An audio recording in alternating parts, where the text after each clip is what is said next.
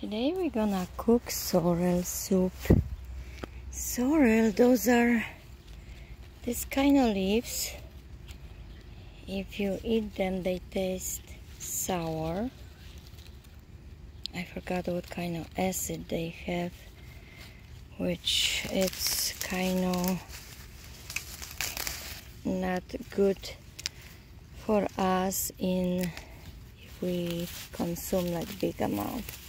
But for soup, I'm gonna cook the soup with rice. I think it's fine. Hi, puppy. Puppy.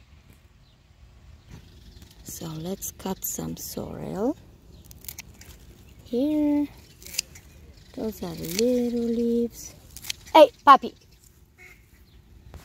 So that's how much we have from one place, one spot. We're going to the other spot.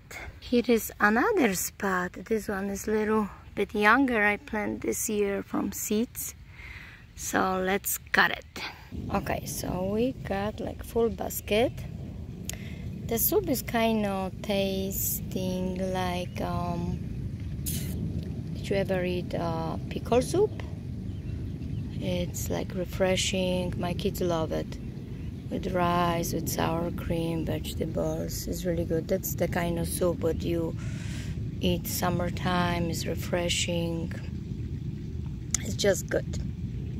Okay, let's go to work then.